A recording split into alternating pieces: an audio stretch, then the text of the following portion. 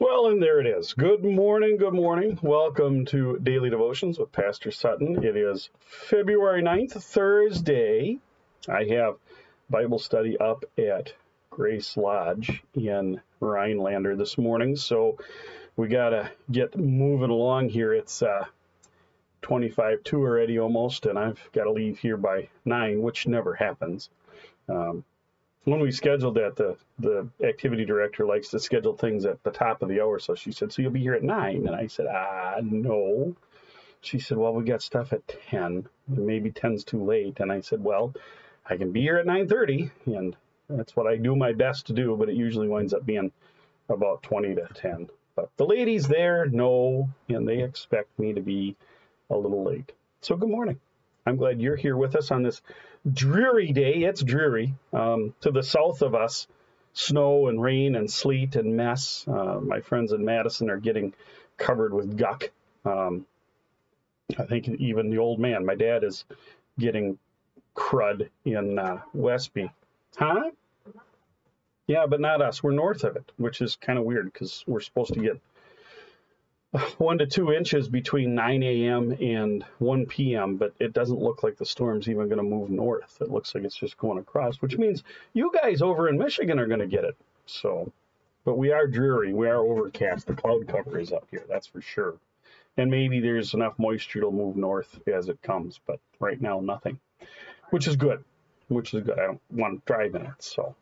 So good morning. Glad you're here with us on this Thursday, February 9th, as we delve into this. Let's see who is here with us.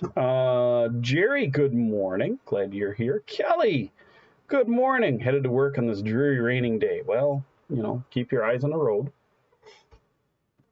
Don't hydroplane. Haven't heard much from your hubby in a while. I hope everything's okay with you guys.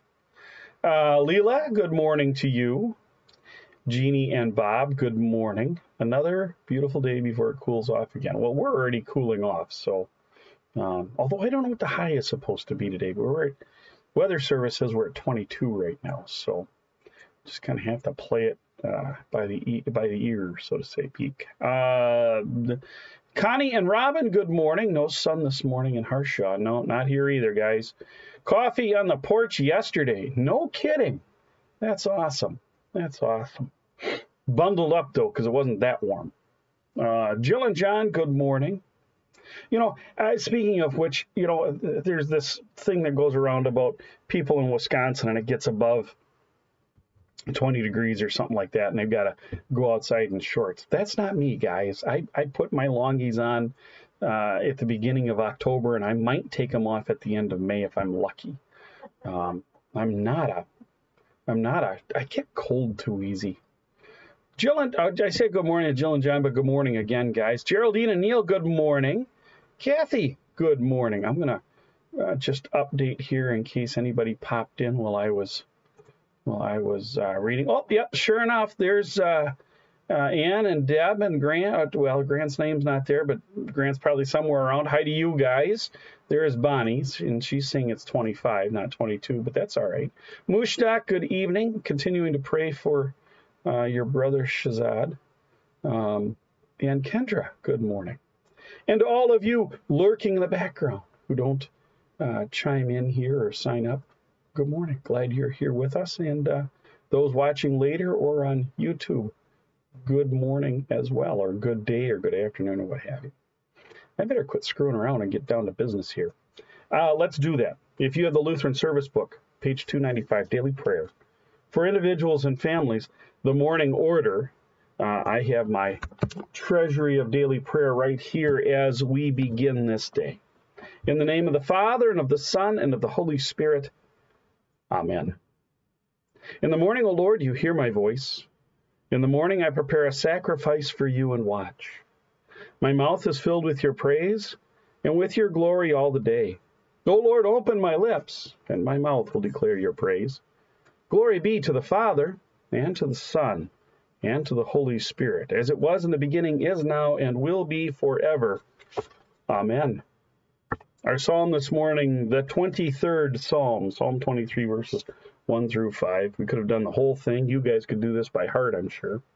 I think I've said it before, but the 23rd Psalm always amazes me because, we talk about the different translations of the Bible and how some are more on the literal side, trying to get the exact original language, and so the word order sometimes is weird. The ESV is part of that, the English Standard Version. And on the other end of the spectrum, you've got the paraphrase. I was going to put a fancier word there, but paraphrase Bibles that just kind of give the idea of the text, but don't necessarily remain faithful to what the grammar was in the original. And everything in between, right? And we could talk about that someday if you want, but the 23rd Psalm is like, don't mess with my psalm, because you go to just about any translation, and other than removing the these and the thys and the thous, and bringing the language to modern English, it's the same as the King James. Almost absolutely identical. And I mean that. I mean, it's without a... It would have been fun if I had more time today to show you a text comparison. But so, and whenever I do a funeral, the first thing people say is, well, we're going to use the 23rd Psalm, right? Well, yeah, we are. Just about every time. Not every time. Just about every time. Bonnie says not at her funeral. All right, 23rd Psalm, verses 1 to 5. The Lord is my shepherd, I shall not want. He makes me lie down in green pastures. He leads me beside still waters. He restores my soul. He leads me in paths of righteousness for his name's sake. Even though I walk through the valley of the shadow of death, I fear no evil, for you are with me. Your rod and your staff, they comfort me. You prepare a table before me in the presence of my enemies. You anoint my head with oil. My cup overflows. Glory be to the Father, to the Son, and to the Holy Spirit, as it was in the beginning, is now, and will be forever. Amen. Need I say more? There is great comfort in this psalm. But when David wrote this, he was looking directly at God and at the promises of salvation that he was given, that he knew that the Messiah would come, the Christ. And he knew that even though the world was falling apart around him, God was there. God was in control. And God was giving him comfort, and God was sustaining him until his last day in the world. The Lord is my shepherd. I shall not want. All right, let's go on to Job, speaking of suffering and misery. So Job is going to make his reply to Eliphaz now. We heard 2 days of Eliphaz speaking to Job. Now Job is going to respond to Eliphaz. So Job chapter 6, verses 1 to 13. Then Job answered and said, "Oh, that my vexation were weighed, and all my calamity laid in the balances. For then it would be heavier than the sand of the sea. Therefore my words have been rash. For the arrows of the Almighty are in me. My spirit drinks their poison. The terrors of God are arrayed against me. Does the wild donkey bray when he has grass, or the ox low over his fodder? Can that which is tasteless be eaten without salt? Or is there any taste in the juice of the mallow? My appetite refuses to touch them. They are as food that is loathsome to me. Oh, that I might have my request, and that God would fulfill my hope, that it would please God to crush me, that he would let loose his hands and cut me off. This would be my comfort. I would even exult in pain unsparing, for I have not denied the words of the Holy One. What is my strength that I should wait? What is my end that I should be patient? Is my strength the strength of stones, or is my flesh bronze? Have I any help in me when resource is driven from me? This is the word of the Lord. Thanks be to God. So Job asks, if it were that his strife, his vexation, I think that's a word we don't use often enough anymore. You vex me. If it were to be weighed, and then he because this is poetical, he in the second part of the verse he says the same sort of thing, magnifying it. All my calamity laid in the balances, in the scales. Then it would be heavier than the sea, the sand of the sea. And all of you have been near wet sand before and know how heavy it is. Dry sand is heavy, but wet sand holds so much more weight. If I could take all my troubles and put them in a bowl and put them on the scale, they would weigh more than all the sand of the sea. And because it seems that way to me, my words have been rash, coarse, unthought, unfettered. For the arrows of the Almighty are in me. My spirit drinks their poison. Whatever God is allowing to come upon me is upon me, and I am suffering the full weight of it, the full effect of it. It feels as if the things that God can put upon me are arrayed against me, and I'm fighting. Why do I complain? Well, does the donkey complain when it has its grass, or the cow low? That is a sound of complaint over its fodder. No, but I have not these things, and so I complain as they do when they are hungry. And yet, food is tasteless. It's without salt. There's no seasoning in my life to make it good. I don't know what a mallow is. I mean, I know what a marshmallow is, but what's a mallow? That's a question for another day. Is there any taste in the juice of a mallow? But I'm guessing that it's probably the pulp of a fruit of some kind that is watery. Like iceberg lettuce. If you were to pulp up iceberg lettuce, what would you have? There'd be no taste. If celery didn't have celery salt in it, the salt of celery in it, it would have no flavor. It has very little flavor as it is, although because it's salty, it's very complementary to peanut butter. And you put raisins on it, you have ants on a log. Now you're all hungry, aren't you? My appetite refuses to touch them. The good things that might be around me, I cannot even reach out for because I am so weighed down. I don't know what to do. Oh, that I might have my request that it would please God to just crush me, to kill me, to destroy me, to end my life, that he would let loose his hand and cut me off and end it here and now in the midst of my suffering. And that would be a comfort to die.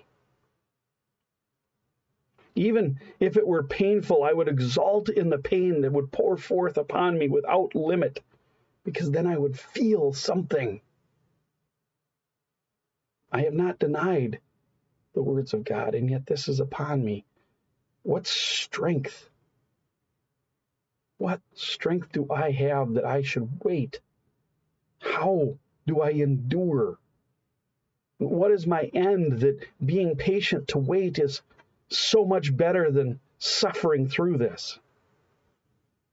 Is my strength the strength of stones?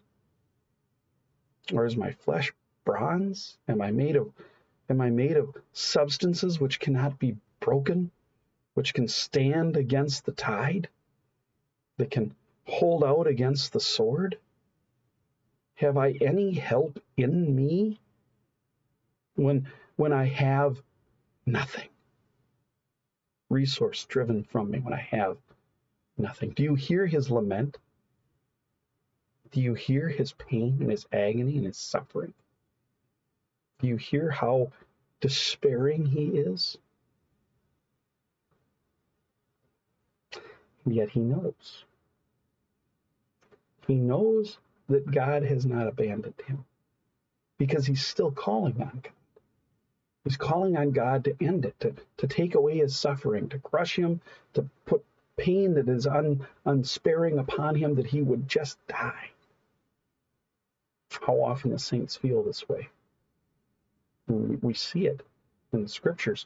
Moses, Elijah, and others. If you're going to put this upon me, Lord, just kill me and get it over with. Elijah lies down under the broom tree and says, I've had enough. The world is against me. Just let me die. The Lord sends him cakes and water twice. He says, now you have the strength. Go and do the last things I have said, for there are 7,000 in the land who have not kissed the nose of Baal. But they are still faithful. And we're not alone. We're not alone. When everything is coming down around us, we need to stop closing ourselves off from everybody and reach out to our brothers and sisters in Christ in prayer. And call upon them and say, help me. Pray for me. Pray with me. Be with me. We need to call our pastor and say, come visit me. Come remind me of what God has done for me. That in the midst of my suffering, Christ. It was Paul who said, for me to die is gain, but to live is Christ.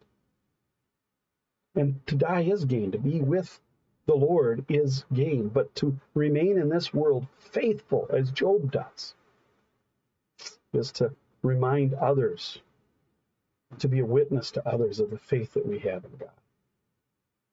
The world is and has been going to hell in a handbasket for millennia. Frankly, since, well, the seventh day. Since creation was good, since God looked at it, creation was good, and then came the fall. And since then, everything's been going to hell. But God gave his only begotten Son to suffer for you, for me, to die for you and for me, to shed his blood, to cleanse our sin, and to bring us to him, to call us and enlighten us and strengthen us by his good news, his gospel, to remind us that he will not leave us, nor will he desert us. And that although this life may be suffering and difficult, we have the promise of eternity with him, and joy and glory unending.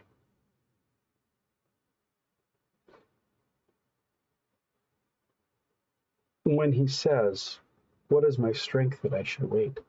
What is my end that I should be patient? It's Christ. He gives us the strength to endure. Endure, remaining faithful until our last day, when we join him in his heavenly kingdom. Amen. Hey, that was kind of short. Let's go to the prayer of the day. Now let us pray. O God, you see that of ourselves we have no strength. By your mighty power, defend us from all adversities that may happen to the body, and from all evil thoughts that may assault and hurt the soul. Through Jesus Christ, your Son, our Lord, who lives and reigns with you in the Holy Spirit, one God, now and forever. Amen. Then we continue with the Apostles' Creed. I believe in God the Father Almighty, maker of heaven and earth, and in Jesus Christ, his only Son, our Lord, who was conceived by the Holy Spirit, born of the Virgin Mary, suffered under Pontius Pilate, was crucified, died, and was buried. He descended into hell. On the third day he rose again from the dead. He ascended into heaven, and sits at the right hand of God the Father Almighty. From thence he will come to judge the living and the dead. I believe in the Holy Spirit, the holy Christian Church, the communion of saints, the forgiveness of sins, the resurrection of the body, and the life everlasting. Amen. And we are bold to pray, as our Lord taught us, Our Father, who art in heaven, hallowed be thy name. Thy kingdom come, thy will be done, on earth as it is in heaven. Give us this day our daily bread, and forgive us our trespasses, as we forgive those who trespass against us. And lead us not into temptation, but deliver us from evil. For thine is the kingdom, and the power, and the glory, forever and ever. Amen. And for ourselves and others on this Thursday morning, Lord Jesus Christ, I marvel at your wondrous love for me, which is new again today. All throughout my life, I have been unfaithful to you. I have idolatrously chased my evil thoughts and desires. I have adulterously loved the things of the world more than I have loved you. Be still, you have but still you have chosen me. You have given yourself to death for me. You have cleansed me through the water and the word in my baptism. Thank you for making me a part of your beautiful and radiant bride, the church, which you purchased with your own precious blood. As your church, help us to live in the light of your cross. Scatter the darkness of division, strife, hostility, grudges, stubbornness, laziness, apathy, and heresy that so often plague and hinder us. Let us bask in your merciful presence as we gather around your holy word and sacraments each week. Allow us to sorrow together, rejoice together, and forgive one another. Guard and protect me from neglecting and despising your word and your people. Give me a fervent desire to come to church each week. Teach me to treasure your word and sacraments. Let me hunger and thirst for your righteousness. Feed me with your life-giving, sin-forgiving body and blood. Enable me to taste and see that you are good. Strengthen my faith. Help me look to you alone for forgiveness, life, and salvation. This I ask in Jesus' name. Amen. Lord God, Heavenly Father, we ask your mercy upon those who are suffering. We continue to pray for those in Turkey and Syria as they recover from natural disaster. We call upon you to give comfort also to those who are injured or suffering from illness, age, or other malady, especially Pat, Lois, Anne, Brianne, Rose, Bob, Mike, Megan, Dan, Ezra, Neely, Jeremy, Ashley, John, Renee, Shazad, Ivan, and all those who call upon your most holy name. Strengthen them, O Lord. As it is your good and gracious will, give healing and comfort through your Son, who is our Lord Jesus Christ. Amen. Almighty God, merciful Father, who created and completed all things, on this day when the work of our calling begins anew, we implore you to create its beginning, direct its continuance, and bless its end, that our doings may be preserved from sin, our life sanctified, and our work this day be well-pleasing to you, through Jesus Christ our Lord. Amen. I thank you, my Heavenly Father, through Jesus Christ, your dear Son, that you have kept me this night from all harm and danger. I pray that you would keep me this day also from sin and every evil, that all my doings in life may please you. For into your hands I commend myself, my body and soul, and all things. Let your holy angel be with me, that the evil foe may have no power over me. Amen. Let us bless the Lord. Thanks be to God. Well, my friends, that's our devotion for Thursday morning. We got through it in time. I can close this out and get it uploaded to YouTube. So God's peace be with you. God's strength be with you. We'll see you back here tomorrow morning. God's peace.